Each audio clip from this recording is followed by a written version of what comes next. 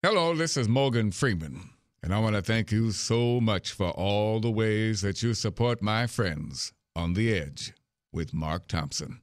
You know, you can listen on iTunes, Stitcher, Overcast, iHeartRadio, and many places that great podcasts are heard. That's an oxymoron, by the way, great podcasts. Or you can go to their website, edge-show.com. Well, still haven't purchased a new domain name, I see. Happy New Year. You're listening to The Edge with Mark Thompson, edge-show.com. Hello and welcome to the big show. I just got an email in which is short, so I can share it with you. It's just one line. It says, could you tell me which of your podcasts you talk about your trip to Vietnam? Which we kind of did a little bit in the last episode, although it was full of mockery and derision, which, frankly, I'm oftentimes deserving of. But if there is more interest in stories from Vietnam and Laos and Cambodia, which really oddly and unexpectedly has become one of my favorite parts of the world, I'd be happy to relate specifics. So if anybody else has an interest in that stuff, I can devote a segment or some time on the show to that. Anyway, if you do, drop us an email at edgewithmarkthompson@gmail.com. On today's show, 3 conversations. Michael Shure kicks us off with political talk from the road, literally. He will call in, and he has some reflections on everything from shutting down the government to what's happening in this increasingly broad and inclusive presidential election. Then we talk to Brooke Thomas, whose work on the TYT network you might be familiar with as a political commentator. But she's been on the Steve Harvey Show, and she's done a bunch of stuff, and she's got an interesting background. And that conversation, she just stopped through for like a quick conversation. I think it's about 20 minutes or so. And then a super scientist. I've always wanted to get a super scientist on the show, and we have one in this episode. He is an oceanographer. He's an expert in sea ice. He's an expert in permafrost. And he's calling us from Alaska, where he's a research scientist. A super scientist on today's show. Thanks for all the ways you support our show. 5-star reviews, sharing our show, telling people about an episode, sending them a link to the episode. Those are all ways you help grow this community, and I appreciate it. If you want to financially help us, yes, you can send us a donation through PayPal, which is on our website, edge-show.com. There's a little PayPal link. Or if you're going to shop Amazon, and I'm not telling you to shop Amazon. Maybe you're not about Amazon, which is fine. But if you're going to, please do it through our website, edge-show.com. Click on any episode and you'll see an Amazon link. It'll say Shop Amazon, or just click on anywhere it says Amazon and you will go to Amazon. Same Amazon as usual, but we get a little piece of whatever you spend. That's how we help to sustain this podcast. Every dollar stays with this podcast. That's it. That's all. Enjoy. Thanks for being here. Let's get started. This is The Edge. The advantage, it means. Hey, look, I just spit on me for no reason. That's horrible. Is there some comfort in uncertainty, do you think? You're a degenerate. Because Australian Shepherds need action. Wow. Yeah. This is The Edge. That's a self-loathing term that I use. Oh, got it.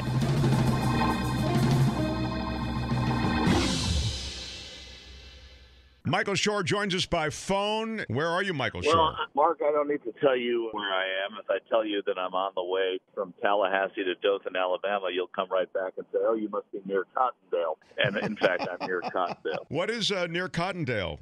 There's not much near Cottondale. Tallahassee an hour back and Dothan an hour ahead, I think. That's all that's near Cottondale. But here's what's not near Cottondale. Any place to buy coffee. You're having trouble finding coffee, that's it? We are having trouble finding coffee on the road. What is the story that you're there covering, though? We're covering the story. It's an interesting story. There's a man in Dothan, Alabama, who grew up there. He's a Jewish man, and who sees his faith disappearing in this part of the country.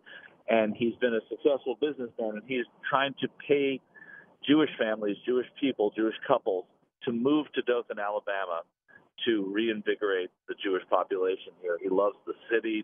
He thinks it's a great place, but he's afraid that all Jewish identity will be lost in the South, particularly where he lives. And the people that have done it, some are happy and some are not, and we're going to go talk and find out about this story and what it does. What an interesting idea and what an interesting story. Yeah. Hear more about that. Sociologically fascinating. Yeah. So I'll make sure the Edge audience hears about it. Yeah, for sure. So, Michael, the government remains closed down, And I just wanted to, you're so tuned into political wins, and yet I feel as though this moment in time transcends politics, because I most recently saw that Mitch McConnell had gone to the Oval Office to prevail upon Trump to get off of this government shutdown thing. The polls all are pointing to the fact that people associate this shutdown with Trump and the GOP. There wouldn't seem to be a political arithmetic that leads people in the GOP to back the president in this regard. So I guess what I'm getting at is it seems to kind of somehow be unprecedented in traditional politics anyway. Well, it is. I mean, it is and it isn't. I mean, this is politics. This is what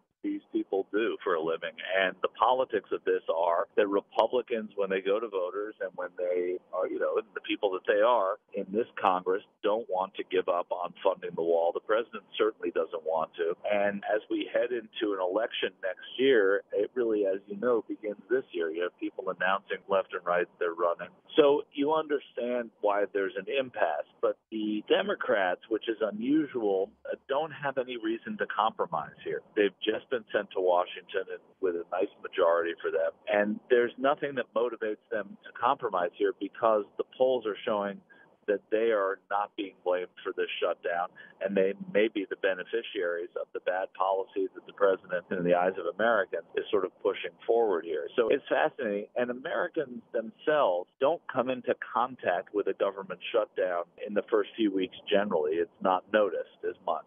But as it wears on, people are going to be encountering difficulties because of this shutdown. And when that happens, when the general public is affected by it, is when you'll probably see some sort of change. I was just talking to my colleagues before we started this conversation, and I really feel that if the TSA walked off the job the next day, maybe even the next hour, the shutdown will be over, because that would affect so many people, not just humans traveling to places they need to get to. No, but businesses as well. Yeah, exactly. Yeah, you make a great point. And in pockets around the country, TSA is not showing up to the point that it's affecting air travel. Yeah, that's right. I mean, it's true. It didn't affect me today in my anecdotal, my first dip into this since the shutdown, or second anyway. So the two times that I've traveled, it hasn't. But I do think that, if it's done en masse and you see TSA workers fed up with having to do this, and there's the risk of being blamed, too. If something were to happen, you're understaffed, if you're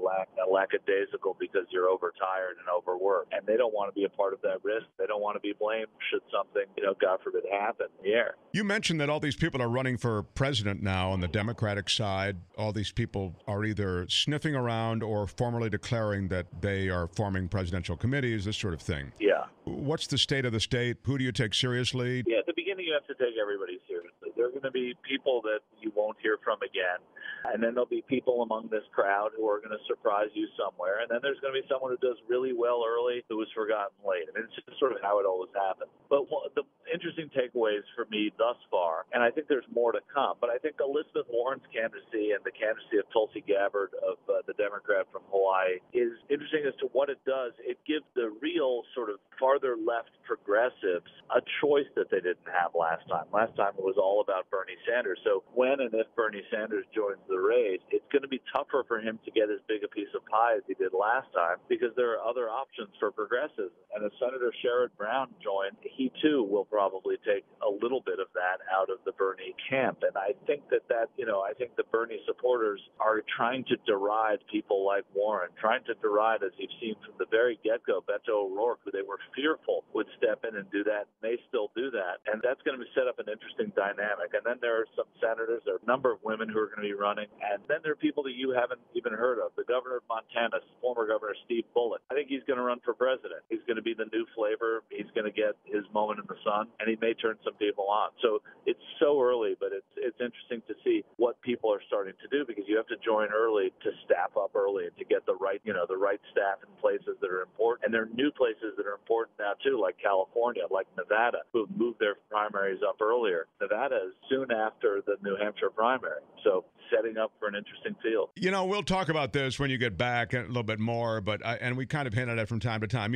I always am telling you that I don't like anything the way anything's set up, and they should just overhaul the way we do things, both in government and in the election process, certainly. One of the things, though, just apropos of what you just mentioned, I don't understand why the election season proceeds succeeds as it does on the calendar, putting so much emphasis, again, in places that I don't feel should get the kind of amplification of their vote the way they do. Iowa, for example. Well, one of the things that you know when you cover this stuff and you're in Iowa and you're in New Hampshire is the demographics of it would indicate that these should not be the first places that have it, which is why South Carolina moving to the sort of top of the order was such an important change, because it brought in African Americans in a way that you don't see any, and I shouldn't say none, but you see very few in Iowa and New Hampshire. On the other side of the coin is there are very few places that have such a universal level of political acuity that New Hampshire and Iowa have because of it. So you see voters who are really informed,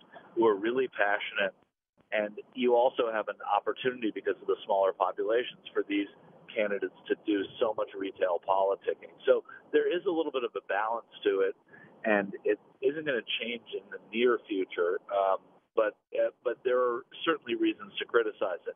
But as other states move up sooner, I think it makes it more important. So there'll be different strategies. A lot of people are going to go to California earlier than they ever had because it's so voter rich, but you're not going to be able to get the same intimacy that you would in Iowa or New Hampshire as a candidate. And that's where you get momentum. You get momentum in the early stage. Let's go to the confirmation hearing quickly of this Bill Barr, William Barr. You know, he's going through the process of being confirmed as Attorney General for Donald Trump. This is all while Donald Trump is declaring war on, it would seem, the Justice Department, the FBI, Robert Mueller. I mean, there are a lot of things that's just odd that are coming out of the Justice Department that Donald Trump has declared sort of a jihad against. How does this guy fit into that narrative? And also, who is this guy?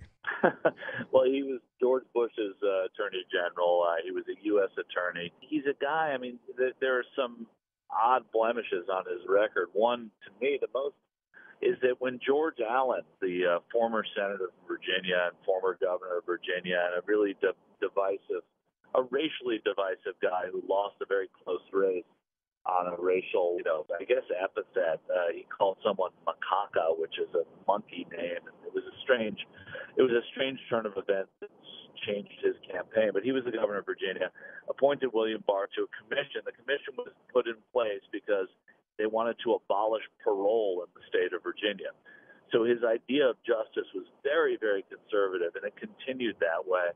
When he was the U.S. attorney, when he was the U.S. Attorney General under George H.W. Bush, he's somebody who came in and pardoned some of the Iran-Contra figures, particularly his close relationship with Caspar Weinberger, the former Secretary of Defense, led him to do that. He's a guy who has just been really conservative for a really long time. That said, he's also somebody who has been mainstream conservative. You don't think of a George H.W. Bush Republican in the same way as you would if there's such a thing as a Donald Trump Republican. So there is a bit of a divide there. But his respect for the Justice Department, you'd think, would be a pretty important part of his makeup. In the wake of hearing that the Justice Department investigated Donald Trump's relationship with Russia, you wonder how Barr is going to balance that. He's also saying, and he said in the hearings, that he doesn't even know if the findings of the Mueller investigation would be made public, that they may remain private, which seems unlikely, but I guess possible. You mentioned the Iran-Contra scandal, and it was a big deal. We call it the Iran-Contra scandal, and that's sort of a shorthand for arms for hostages, but there was money laundering, and there was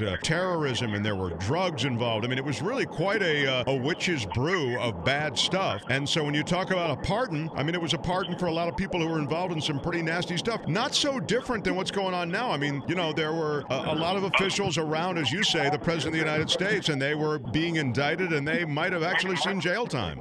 Yeah, that's right. Caspar Weinberger particularly. Caspar Weinberger, he hadn't even gone to trial when his pardon came down, if I remember correctly. So, listen, when pardons happen, by definition, pardoning people who did bad things, right? And so the pardon system seems really flawed to me, in that you would do it. But on occasion, there are people who seem deserving of it. And these political pardons, whether it be Scooter Libby pardoned by George W. Bush or Caspar Weinberger and some of the others in Iran-Contra, it just happens, and it's unfortunate. But these are people that really, in a way, it was cowboy diplomacy, going against the laws of the United States, things that Congress didn't approve, going around the backs of Congress to support a group in Latin America who they felt was right, and they sold arms to help those people. It was really a messy thing. So that pardon didn't seem to save anything. Pardoning Richard Nixon even could be argued that it was time for the country to move on, and it was a bold thing for Ford to do because he knew he would never win re-election, whether you agree with it or not. But there was nothing bold about it. It was purely political, and it was purely cronyism. And if that's the kind of politics that William Barr plays, then certainly you can learn from that. You wonder how he's going to be with Donald Trump. What about Steve King, Michael? I mean, what is his future as a legislator? There's a move to censure him. I don't know that that's going to happen. The Republicans have stripped him of all his committee assignments, which is about as bad a position you can be in as a congressman because you have zero effect other than to vote on bills when you're not on a committee. And he has great company. Duncan Hunter, who's indicted, the Republican from California, has no committee assignments, nor does Chris Collins, also indicted, the Republican from New York State. Steve King is a Republican, a conservative Republican from Iowa, who has a history of talking up the white race, engaging people who are either virulent nationalists or toe the line of what is considered racism. And, he's the guy that invited Geert Wilders. Geert Wilders is an anti-Muslim Dutch man who was a politician in the Netherlands, invited him to Congress. He's dabbled in the Austrian election trying to help elect a far-right candidate there. In the Toronto's mayor race, he opined that someone who was anti-Muslim would be a good candidate there. A congressman from Iowa has no business chiming in on the Iowa race, especially to a candidate as divisive as the woman he was supporting. Now people are starting to take offense because he gave an interview to the New York Times. A lot of people have taken offense for a long time. For some reason, this interview got a lot more publicity, where he defended nationalism, really, and said that he's a defender of Western civilization. And these are all dog whistles for what racism is and and so when you hear nationalism, you hear Nazism. Anyway, the Des Moines Register, the paper of record in Iowa, has said that they think he should resign. The future does not look bright in Congress for Steve King. You got to keep your racism a little bit lower profile, but that's the moral of the story. Yeah, exactly. The thing is, if you're a racist, just don't talk about it. Right. I mean, please direct your attention and your energies toward voter suppression or something that will really keep people of color down. Keep the mask on. Right. Exactly. Keep the mask on. Michael Verna Bloom died, and I will just tell everyone who might not recognize the name Verna Bloom that she was the actress who played the dean's wife, Mrs. Warmer, in Animal House. Animal House. Yeah, who had one of the most memorable scenes with Tim Matheson and a cucumber at a grocery store. And she was the wife of the dean, and Tim Matheson's character said that my name is Eric, but they call me Otter, and she said my name is so-and-so, but they call me Mrs. Wormer, and he said, oh, that's such a coincidence. We have a Dean Wormer, and she said, that's such a coincidence. I have a husband named Dean Wormer. He had been flirting with her over a cucumber, and opened with mine's bigger. Anyway, it was a huge loss to show business, and since I don't know anybody in the movies, and there was somebody who'd we talk about last week? I don't remember who they are. But the Jonas Brothers. That's right. We talked about the Jonas Brothers. We talked about the Jonas Brothers, but not that they. No, no one had died in the case of the Jonas Brothers, but we did touch on them last week. Yeah. But now everybody knows Verna Bloom, and I'm glad for it. And in a decidedly less humorous role, she played Jesus' mother in The Last Temptation of Christ. That's right. We call her Mary. She was 80 years old, and she died in Bar Harbor, Maine. Verna Bloom. All right. We want to see you back here soon. Are you coming back next week? Will we have you in studio or what? We should have me in studio next week, yeah. All right. We consider this, again, just on the pile of great sacrifices you make for the show. This is yet another one. Thank you for taking a moment and calling in. Always my pleasure. Bye, Michael. Bye, Mark. Get more of The Edge on Stitcher and iTunes, or go to our website, edge-show.com. Please welcome to the microphones, Brooke Thomas. Yes! Yes. The crowd loves Brooke Thomas. We like to bring our guests on with some canned applause. That wasn't canned. No, but it's augmented later in post with canned applause. Now, Brooke, you're a journalist, you're a show host, you're a political commentator, you are regularly seen on the Young Turks Network. And Kardashian fan. It's, I'm a well-rounded individual. You're on an interesting show because this show that you're on, this episode, is made up of a couple of different conversations. One of which is with a super scientist. He's an oceanographer, an expert in climate change and climate science and sea ice and all this stuff. And I'm worried that it's going to be a little too technical for the audience, but I wanted the audience to hear from a real scientist, you know? And so, because I'm kind of asking you think, I guess people can just, if they can hang with it and probably be able to get it. I think we should try. Yeah.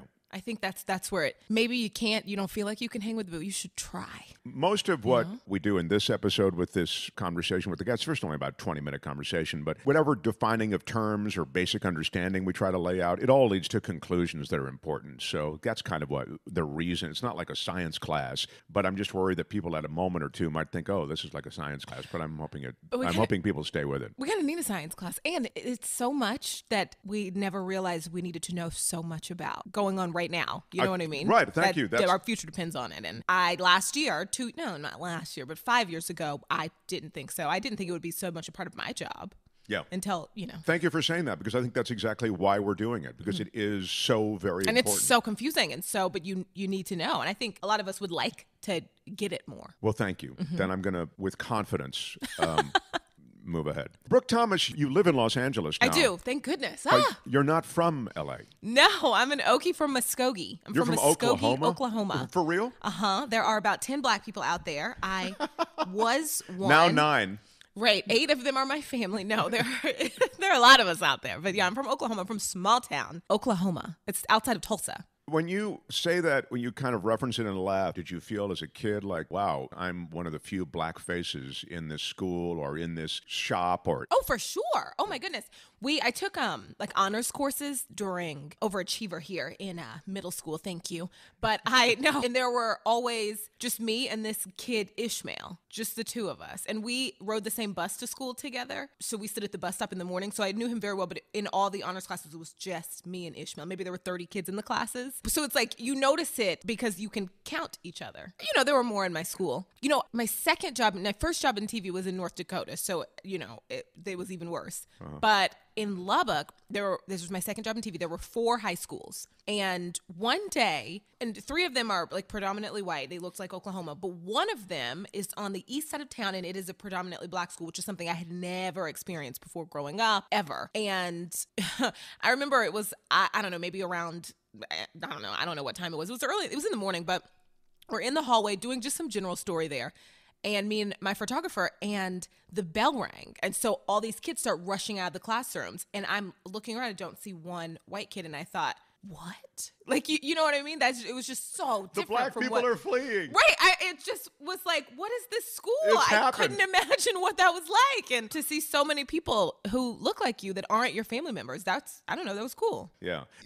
When you grow up in sort of a liberal house and during the civil rights movement, which is, kind of what my experience was, my mom marched with Martin Luther King and all that stuff, I never really focused or understood maybe the importance of not being the only black face or the only black person. Because when I say black face, of course, I'm talking about there's the black experience that you've brought with that life and that face, right? So I have to sort of shamefully almost admit that I thought, well, what's the big deal? I mean, we don't care about race here. Yeah, dude, but your experience as a white guy is way different. And so it's good for me to be around others who've had my experience in addition to an integrated situation with white people as well. Right. I'm sort of not making myself clear. No, you are. You're making yourself completely clear. I think, especially if you live, as, an ally to, black Americans, and, you do things right, and you aren't, you don't have, many prejudices that are intentional and things like that. I think there's still so much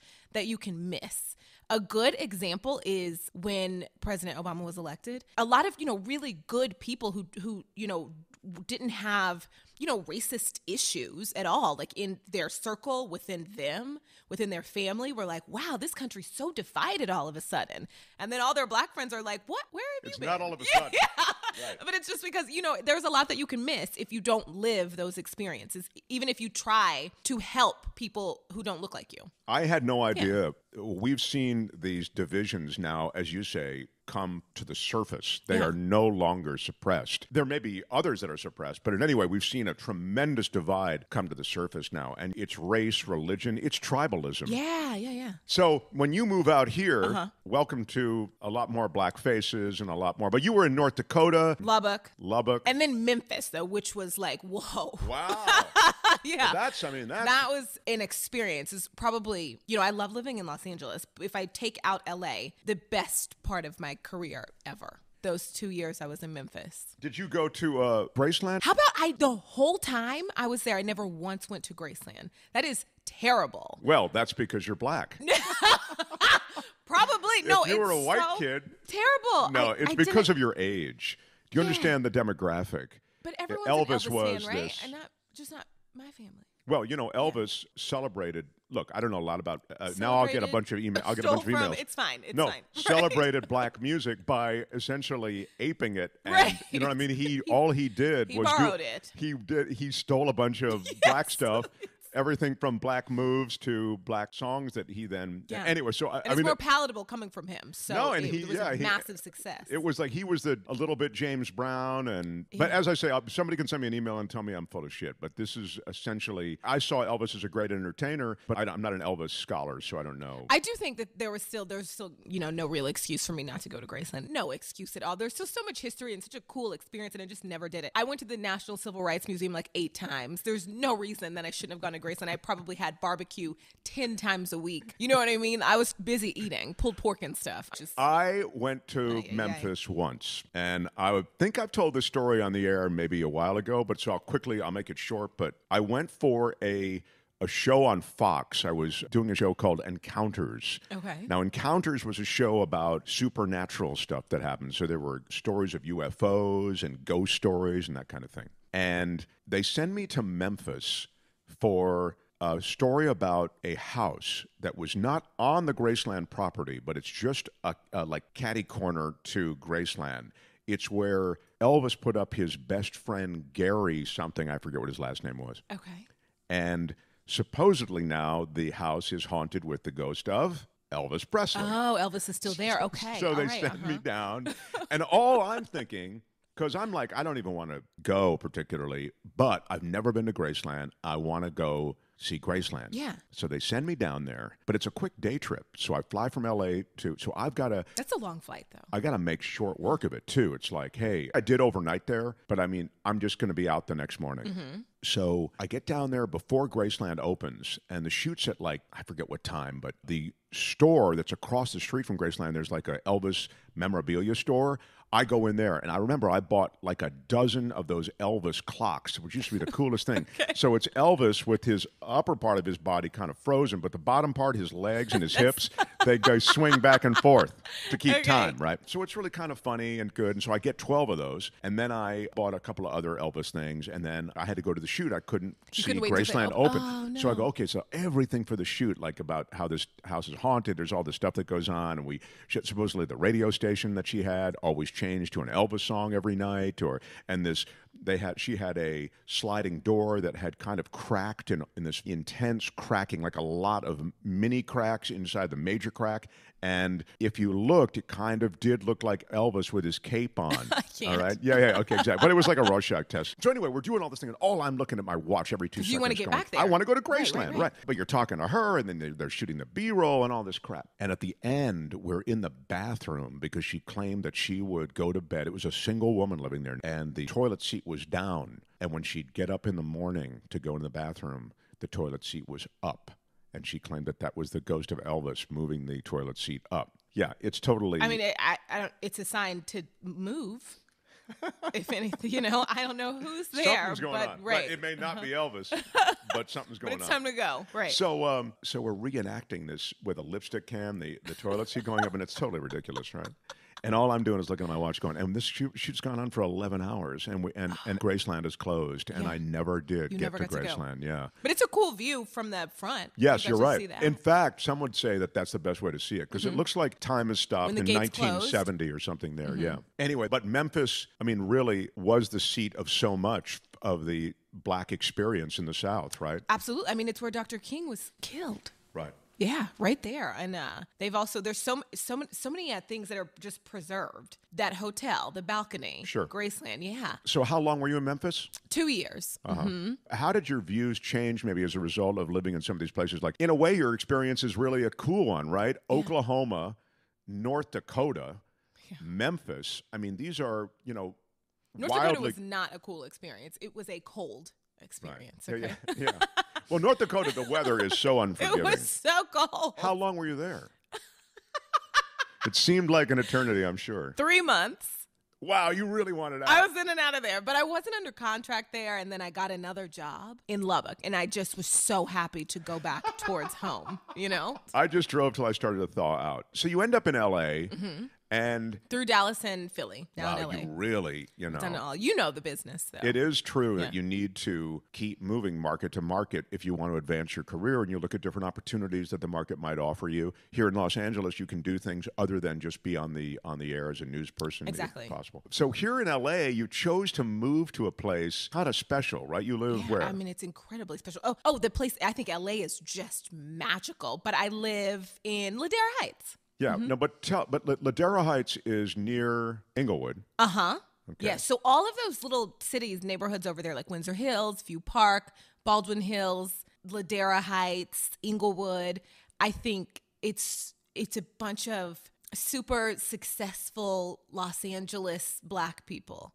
I don't know, and I think it's a cool area to be in. It's something that I've never kind of experienced. My mom lives in Atlanta now, which is, so obviously tons of successful Black people in Atlanta forever. Sure. But there's just something about these are Black people who are also Californians. Right. Who also do California things and have Los Angeles jobs. Am I making any sense? Yeah, you're making so much sense. It's a cool thing to be around. It's interesting to me because I don't think that way. And it's always, but in a way, we all do think that way. For example, we decide what schools are the best schools for our kids, or what kids we want our kids to be around, sort of what streams we want to swim in. And those streams around our neighborhood are the streams we're going to be swimming in most frequently. And there's just extra things when you think about even like what school. So you want to find, you want your kid to find a good school where they can be, educated really well, where the teachers really care. You also, as like a Black person, you need to find a school where teachers are sensitive to that and knowledgeable about that, and maybe where your kids will face less microaggressions. And then also where they can see successful Black people. And so, you know what I mean? You don't even think that you can do it maybe sometimes until you see it. So there's what do you mean by that? You don't think that you can do it? I wonder if like the rate of young Black kids who dream of being president went up after they finally saw one. It starts to become realistic. So, and you think about that when it comes to being the mayor of a city, or being a principal of a school, or being, being a doctor, or being a surgeon, things like that. Yeah. That's great. Being a news anchor, things like that. Yeah. Yeah, you're saying that. Or I think you're saying that your experience is informed a bit by what you see around you. So you see successful Black people, you see successful people of color, and you realize, as a person of color, that success is not walled off to me. Exactly. Yeah. And that seems weird if you have never experienced not seeing that. Right. You know what I mean? Right. When you live in some of those places that you mentioned. It's just all over. Yeah.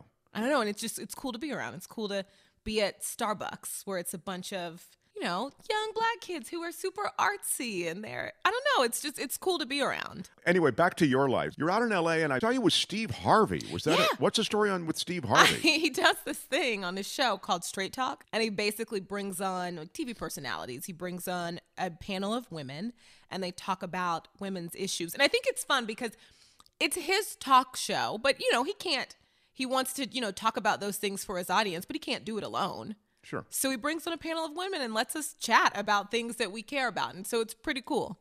So what kind of things do you care about? We talked about, I care about a lot of stuff, but we talked about dating and things like that. I care about a bunch. I don't know what the other two. We're talking about, but I care about a lot of stuff. You don't need the other two girls.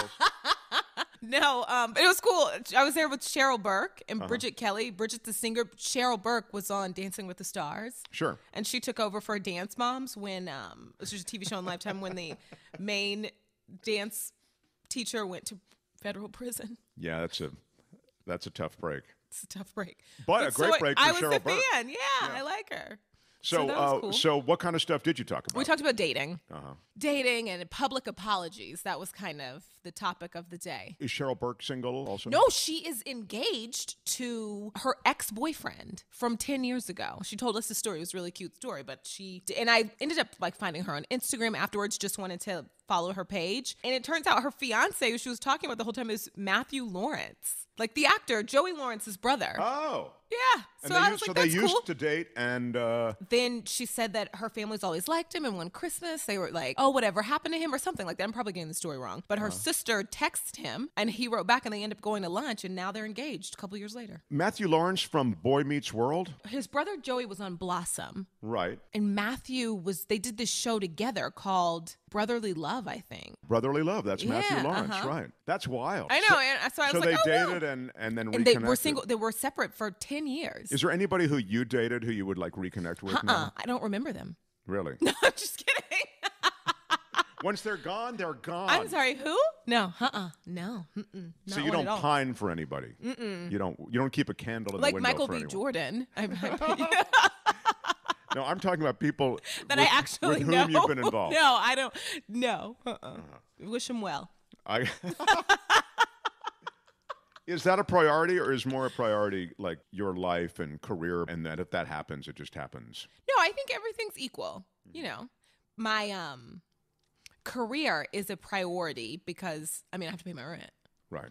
And so it's lucky that I like what I do. Your family's all in Oklahoma still? Oh, no, you No. said your mom's in Atlanta, Yeah, right? my mom's in Atlanta. I was actually raised by my grandparents. They are much older. They both passed away, but much older than your average grandparent growing up. My grandpa, his name was E.W. Thomas. E.W. It stands for nothing. I don't know where his mom got that from. It's a great name, yeah, right? It really E.W. works. And he had like this really great like reddish brown skin, so everyone called him Red. And he was born in 1918. And my grandma, Lula Pearl, they are so Oklahoma. E.W. and Lula. E.W. Wow. And how do they talk?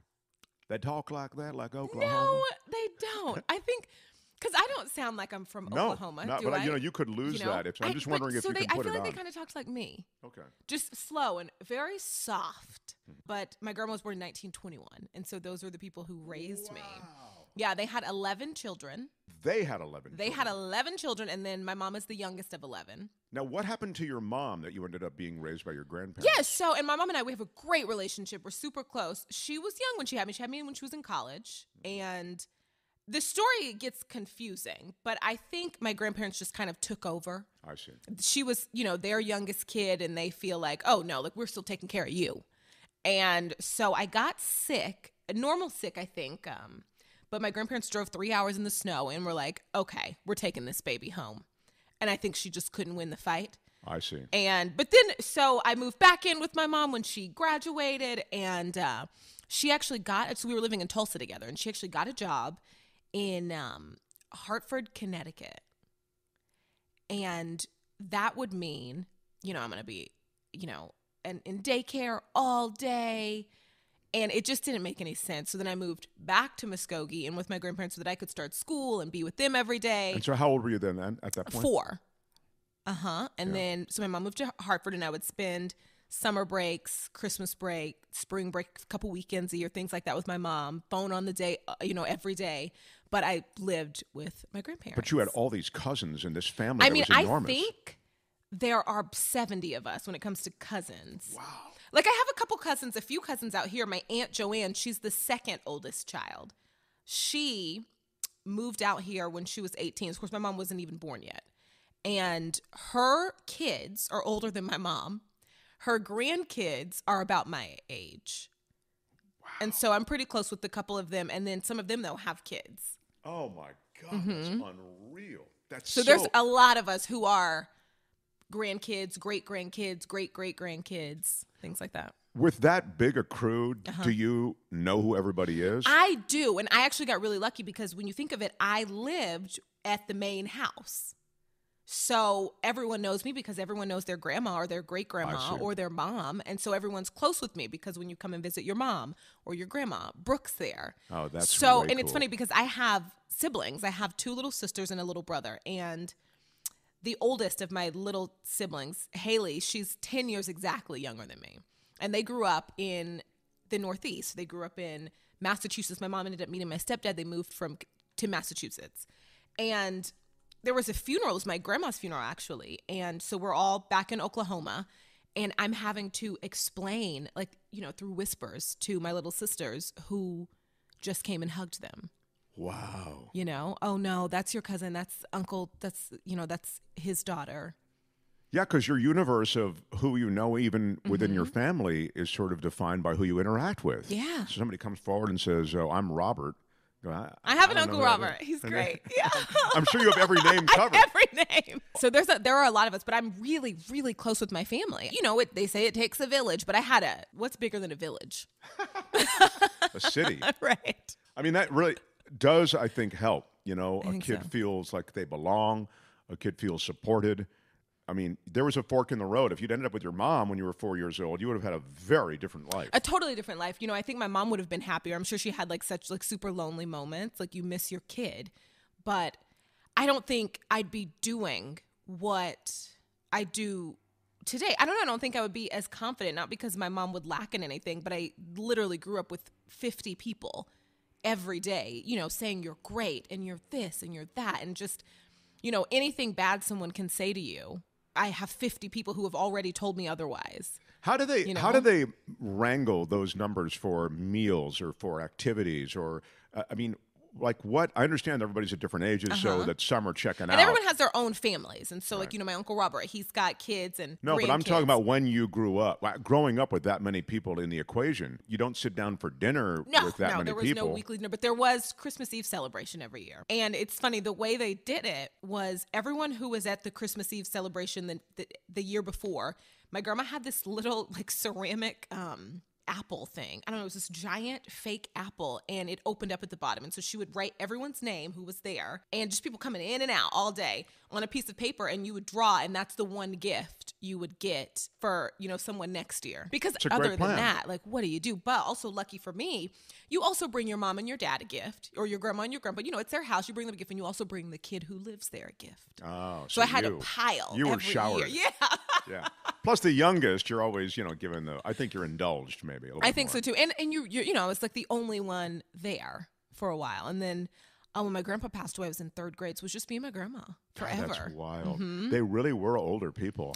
Yeah, quite for sure. Remarkable. Yeah. What a great experience. Brooke, this is so much fun to have you come by. I want you to come by again. Maybe you can bring Steve Harvey with you next time. Let's see if he's busy. I'm sure he's got a jet. He can fly over here. When you're doing Steve Harvey, they do it in L.A.? Where do they shoot? Yeah, in Universal. Yeah. And does he talk to you backstage or whatever? I mean, there's some interaction? He was so nice. He came back and hugged us, and during the breaks, he's funny. He's chatting with everyone. Like, he looks and smells rich.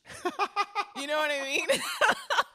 But he was really, really kind. It's like there's a glow around you when you're that successful. I saw him gambling on roulette at the Bellagio Hotel. This is before he was doing every show on television. Okay. And even then, he still had rich, that glow. right? Yes. Yeah, because he had done Original Kings of Comedy, which was really funny. You know, he's funny. With Cedric and all those. And he was very nice, although I could say clearly this guy is besieged by well-wishers. It must be really hard for him to go out and do anything like just gamble at the Bellagio because everybody wants to talk to him, everybody wants to shake his hand, everybody wants to tell him how great he is. And at some point, it's difficult. You've got to have some space. But he's really nice. I think that probably hurts too, is that, you know, he's kind of welcoming and like he kind of has like I don't know where he's from. He kind of has like a country vibe. Yeah, no, that's absolutely what I mean? right. And so he's welcoming and he's nice and he's funny. That's also because so you're on his show that. and you guys are attractive ladies. I would say, you know, we always hear these, you know, that memo leak that, you know, Mr. Harvey doesn't want you to look at him in the eye as you were. I don't know how much of that is true or not. I saw that. Yeah. I don't know how much of that is true. I'm saying, yeah, neither do I. And I don't mean to, but I'm just saying, you know, you get the best of Steve Harvey. That is true. It's not, I don't know. I'll tell you who was really nice, who was coming up with Steve Harvey, and he was in Kings of Comedy, and he really was 100% nice because I talked to him at length, I remember, on a flight, is Bernie Mac. I knew you were going to say it. Yeah. I knew you were going to say it. Bernie Mac is one of the nicest people I've ever met. I believe it. I believe it. Yeah. He seemed, I know. That was what a real loss, sad loss when he died. Still with the original wife. Steve Harvey might also be. I don't know. But he is married to a woman named Marjorie. She is like a bit of a fashion icon. Is she? He's married. They've got a bunch of kids and grandkids. Yeah, well, that's great. I mean, look, it's terrific. I mean, he certainly does a great job on the 37 shows that he does. Right. Well, Brooke, I will want to encourage people to check you out on social media. Where can people find you? My handle is Brooke on air. You get it? Because, like, my name is Brooke. Yeah, I got it. But no, it's Very Brooke cool. with an E, too. Okay, and then that's where you find Brooke, both on Instagram and also on Twitter. Mm-hmm. Right. And Twitter, you're more political, maybe. I think I'm more, some Or of is the it on stuff I Instagram? respond to. Instagram is just pictures. That's me, too. I'm super political on Twitter, and then I'm way non-political on Instagram. I'm just like, this is just fun. I like to chat on Twitter. I think I like to talk about what everyone else is talking about. That makes sense. It's Brooke on air. Yes. Thanks for having me. No, it's really great to have you. Yeah. Brooke Thomas, everybody! Oh, yeah! That's Brooke! Oh, sit down. Sit down. Hi, how are you? It's me, Arnold. I want to thank you for supporting Mark Thompson here on The Edge. Fantastic show with all the jokes and, all the commentary and the politics and the bullshit. I love it. You can listen to the show on iTunes or Stitcher, or you can just go to the damn website, edge-show.com. And now our featured guest, and I mean no disrespect to the other guests, a super scientist, oceanographer Jim Massa. Well, he's an oceanographer, a climate change researcher, a math professor. He's got his own YouTube channel. Jim Massa, all the way from Alaska, via the telephone. Welcome to The Edge. Thank you, Mark. Thank you for having me on your program. We're excited to have a scientist, and you're studying something that is just so of the moment. First of all, in Alaska right now, is it dark? I'm in Fairbanks, so outside Fairbanks. So the sun is above the horizon in about 5 hours and 10 minutes. We're at my current location. If you were to go to Barrow, I laugh because when you talk to scientists, about 5 hours and 10 minutes. I mean, anybody else would say it's about 5 hours, but you talk to a scientist who goes, yeah, it's up about 5 hours and 10 minutes. if you were to go to Barrow, Barrow is still under 24 hours of darkness. The sun won't pop up until, I think the end of this week or early next week. It'll pop up for 18 minutes, kind of go, hi, see you tomorrow. So it's like... Does it affect you psychologically? How do people deal with the fact that it's dark for so much of the day? Seasonal affective disorder is a major problem here in Alaska, in all seriousness. That's why it's best, if you suffer from such a thing, to surround your place with full spectrum light bulb. It helps the pineal and the pituitary glands secrete a serotonin, melatonin, whatever the appropriate hormones are to help deal with that. It is a problem up here. Do you have a life up there? In other words, I'm sorry, did you grow up there? Why are you there? I'm actually originally from the Northeast, the New Hampshire area. I came here to go to grad school, something I always wanted to do. So, and as an oceanographer, I guess, as an expert in sea ice and so much related to those things around Alaska, I guess it's a pretty great place to be. Well, technically, I'm a fisheries oceanographer, so I was looking at, for my graduate work, I was looking at advection effects on the food forage field of salmon fry. That's the technical thing that I did. So lots of math and computations, whatever. But then I got involved with the institute here doing climate research. I got involved with sea ice folks. I know that you've been very much involved in permafrost studies and also these sea ice studies. I would ask you right away, what's the difference between permafrost and sea ice? Okay, well, sea ice is basically when the oceanic waters freezes and forming the ice on the surface. In doing so, what happens is that this process called brine rejection, which means as the water freezes, the salt is kicked out of and does not become part of the ice crystals. So theoretically, you could actually melt down sea ice and drink it. Wow. So all that ice is fresh water by definition. Basically, yes. By definition, it is. And what's interesting is when you get that what's called brine rejection, you can actually see film footage of this. You can actually see the little plumes of salty water sinking vertically, because now you have this liquid water that's full of salt. It's at the surface, it's a little more dense than what's right below it. So it'll start sinking. So sea ice is basically the sea water freezing to leave the ice surface. But now you have to also keep in mind that because of the salt content, the sea water will freeze at a lower temperature than does fresh water. what's called freezing point depression. So that's why oftentimes you won't see sea ice forming until the water temperature is around -2, -3, -4 degrees Celsius. And we think of freezing temperature would be 0 Celsius, I guess. That doesn't get it done with salt water. That is correct. The saltier the ocean is, the lower the temperature will be when it will start to form the surface ice.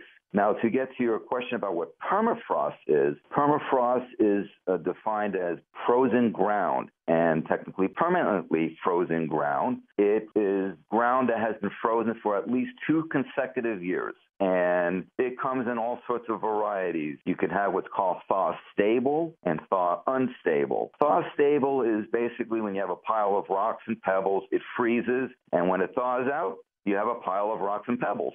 The thaw unstable, that's the tricky stuff. That's basically frozen earth, which is basically mud. It's silt. And when that thaws out, it just turns into this goo, I know a very technical term, and it does lead to what's called liquefaction. And this is where it gets tricky for buildings and roads and losing coastline. It can be messy. And so you're saying that's what these cold environments like Alaska and the like are exposed to because they've built on permafrost. That is correct. We engineer our buildings and our roads here with the assumption that the ground is always going to be solid.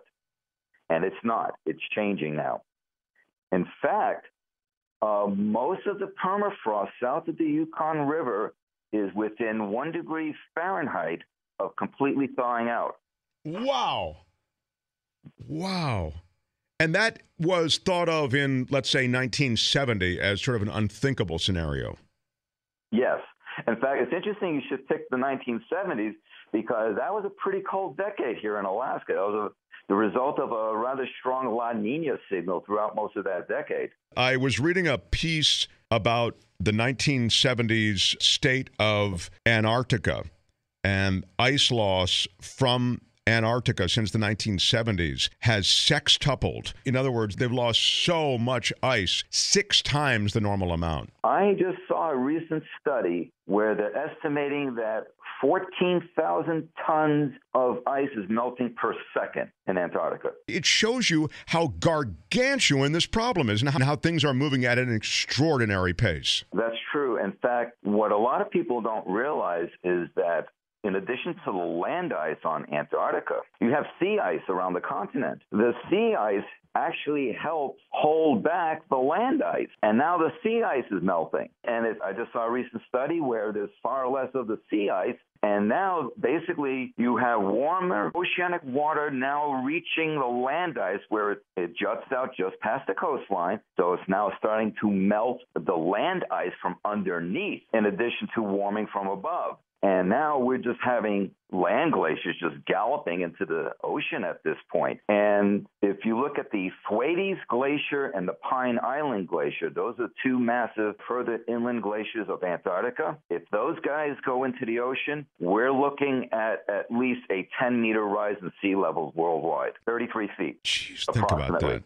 So that just gobbles up a whole lot of coastline. And a whole lot of cities that goes with it. And the other thing is that this is a symptom of something that's happening, and that is catastrophic changes globally and more frequent droughts and severe storms and heat waves, more extreme weather. Exactly. And don't forget, we also have the issue with the Greenland ice. There was a section of ice off the northeast coast of Greenland that during 2018 completely melted twice. That has never, ever melted before.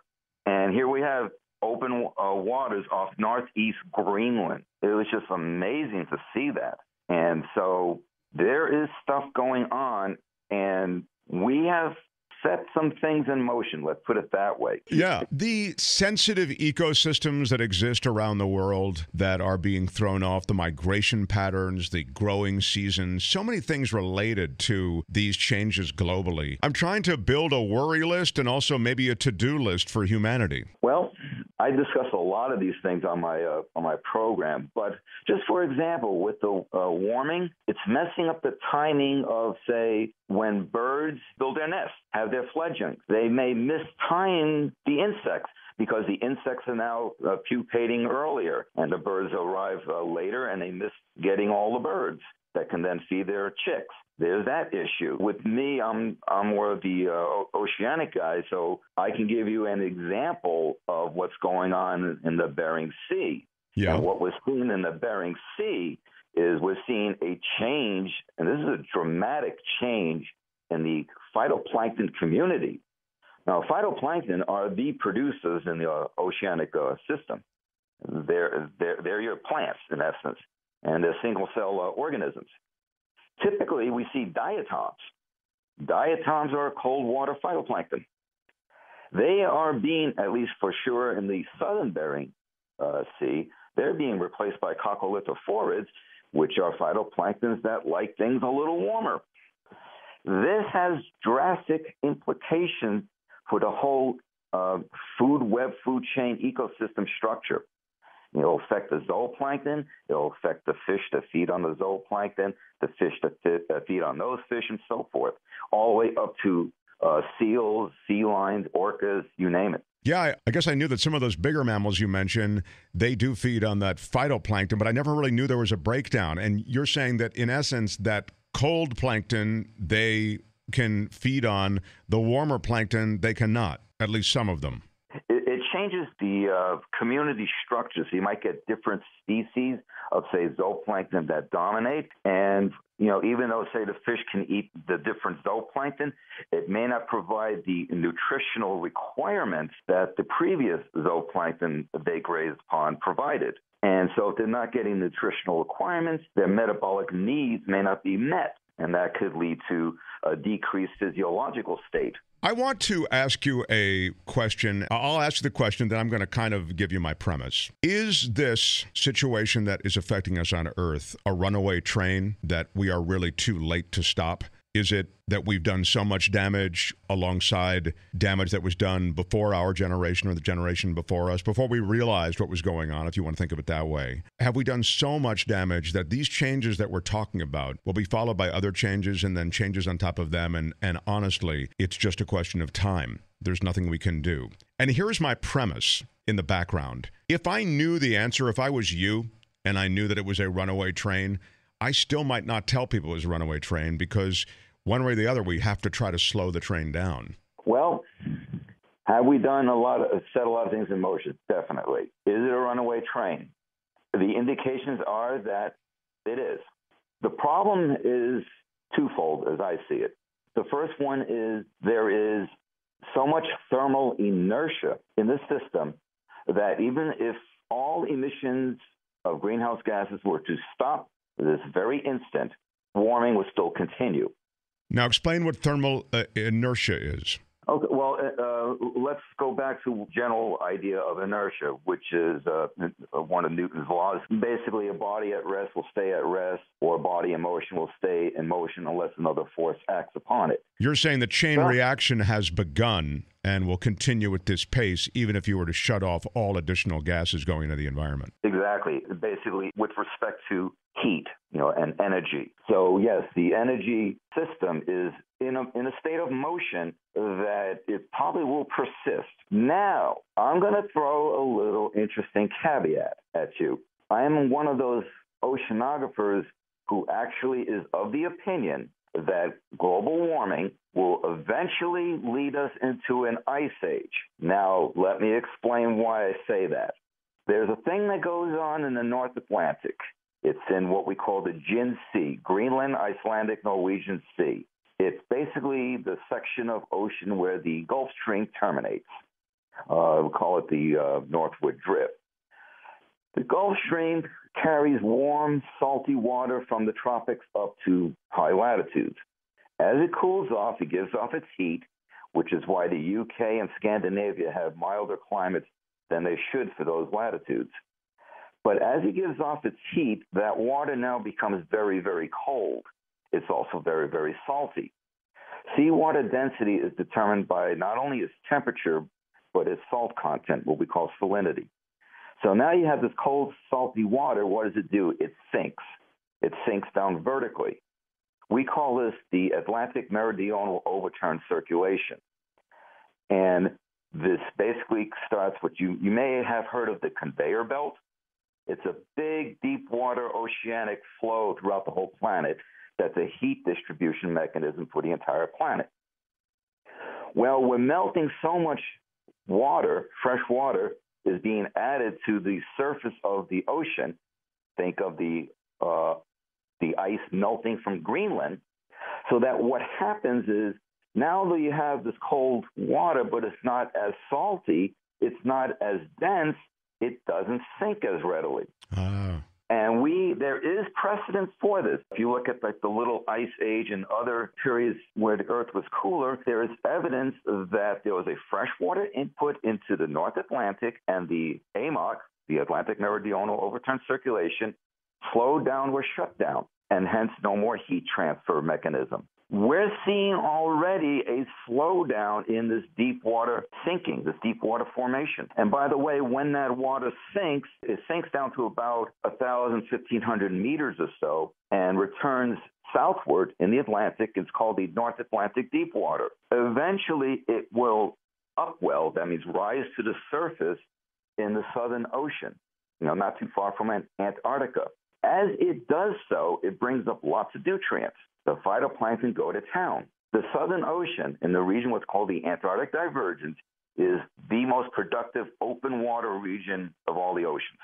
If the AMOC shuts down, the conveyor belt shuts down, you lose that upwelling, you lose that productivity for the Southern Ocean. So what happens to the Southern Ocean? It becomes a dead zone? In essence, over time, the productivity will drop off, and yes, that will happen. Now what kind of time frame does all of this stuff happen in? I mean, for example, we've talked about things that are happening in weeks, months, and years now. I mean, things are literally in 5 years and dramatic changes. I mean, cataclysmic changes. But what sounds to me like what you're talking about is more of a geological time kind of change, which is slower by implication. Well, we used to think it would take centuries. The recent analyses indicate it could happen on a scale of decades. So you're saying you could really be looking at an ice age? I mean, at things getting colder in that time? The possibility is that within decades we could start seeing a cooling down. Does that mean we're going to have immediate glaciation and ice sheets growing in the northern hemisphere? Probably not. But this again ties back into the question of the thermal inertia. Is there enough thermal inertia to, one, offset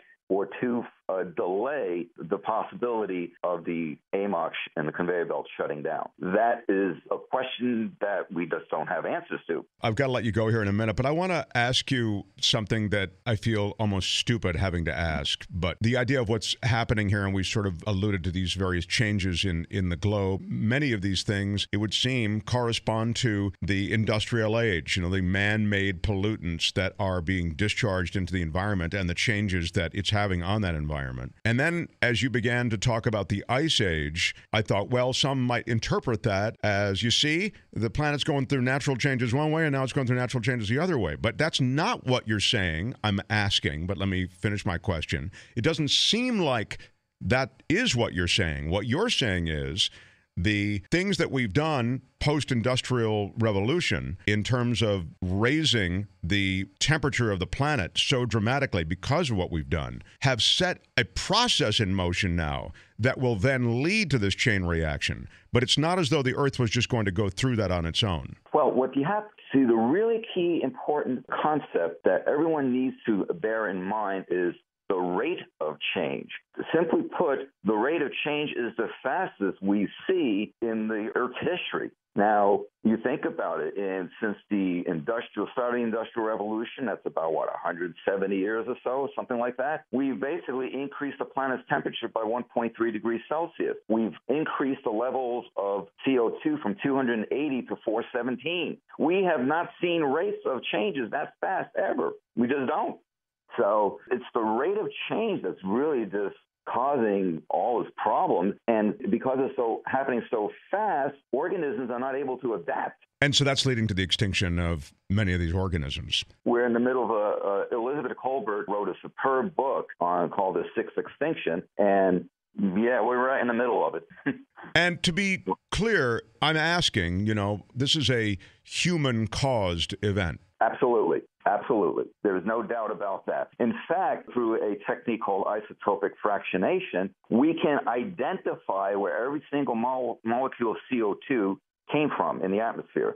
We can tell you if that is a biological source or the result of burning fossil fuels. We can tell you that. So when people say, well, you guys don't know what you're doing or you're just making stuff up, I go, no. We have the techniques and the data to back up everything we say and do. That's what we do as scientists. Like from my own experience here in Alaska, I can tell you that the sea ice extension, it doesn't extend as far south as it used to. It doesn't get as thick as it used to. The amount of multi-year ice is dwindling rapidly. You don't get 3, 4, 5-year-old sea ice anymore. You get 1 or 2. That's it. Here's another thing to think about as to why the Arctic is warming the fastest. With less sea ice, that's more open water. That means instead of the sunlight energy being reflected back into space from hitting ice, the water absorbs that energy and heats up, hence making Alaska much warmer and surrounding polar regions. Alaska has warmed like 4 degrees Celsius over the last 40 years. Wow. I mean, it's just when you think about specific heat, which is the amount of heat required to raise a certain given volume of a degree Celsius, the specific heat of water is far higher than air. So to heat up a given volume of water 1 degree C and the same volume as air 1 degree C, it takes considerably more energy to heat up the water than it does the air. So when the oceans are warming up, just think of how much energy that equates to. It's mind-staggering. When you look at the Anthropocene extinction, you talk about the 6th extinction, this sort of thing, we're talking about something, make no mistake about it, we're talking about the extinction of ourselves. The fate of all species is extinction, but yeah, we're definitely doing ourselves in if we don't change course. Well, the oceans alone, I would think as an oceanographer, you must be sensitive to the fact that as we continue to kill the oceans, which is what we're doing globally, and please, these are just things I'm positing, knock them down if they're not right, but with larger and larger parts of the ocean that are absent of life, and that as we continue to just treat the ocean as sort of an open sewer, we kill more of it. Anyway, I guess what I'm getting at is we kill enough of the ocean and then we're done. Oh, yes. When you consider that nearly half of the world's population lives within 100, 150 miles of coastline, how many people rely on their food source from the ocean? We have overfishing. We have, don't forget, ocean acidification. The CO2 mixes with the water, forms carbonic acid. That, it might be a quote-unquote weak acid. It still lowers the pH, and that kills the corals. It also causes the shells of animals to dissolve. Decreased pH means you increase precipitation. So now the animal shells start dissolving out or from around them. And then you have all these other situations with the stratification and the heating of the water. Yeah, we are killing the oceans. And don't forget, what is that? The Great Pacific Garbage Patch. It's a pile of garbage about the size of France out in the middle of the Pacific. It's stunning to me, and I try to find a route to optimism, and I struggle because it doesn't seem as though there's any policy being pursued that gets you to a better place. I wish we could say that we're just driving blindly off the cliff. I feel like we've got our eyes open, and we're still driving off the cliff. Well, as scientists, we present our findings. We present our interpretations. People may excoriate us, what have you, but we're doing the best we can. We make our recommendations. Unfortunately, we don't set policies, and that thing is part of the problem. We do what we can, to get the information, disseminate the information to the general public. Well, it's great to talk to you, Jim. I'd love to continue to touch base with you occasionally. Oceanographer, climate change researcher, math professor, environmentalist. You just bring so many different disciplines to this conversation, and I appreciate you sharing some of your research with us today. Go to YouTube, and it's Science Talk with Jim Massa, Massa. And Jim Massa, how cool to talk to you. Thank you so much for being with us. Thank you for having me on, and I really appreciate the opportunity. Hopefully we'll talk soon. I look forward to that. Stay in touch, Jim. Thanks again, Mark. Okay, my friend. Well, I hope you enjoyed our show, Conversation with Jim Massa. I hope it didn't get too detailed. It does sound like we could maybe make some differences to slow down the process of Earth's warming and changes to the planet. Thanks to Michael Shure, thanks to Brooke, and thanks to Jim, and finally, you for being here. Until next time, bye-bye. This is Donald J. Trump, dictator of the United States. Mark Thompson is a huge loser. His show, very bad, soft. But if you're interested in crap and you're a communist, you can go to edge-show.com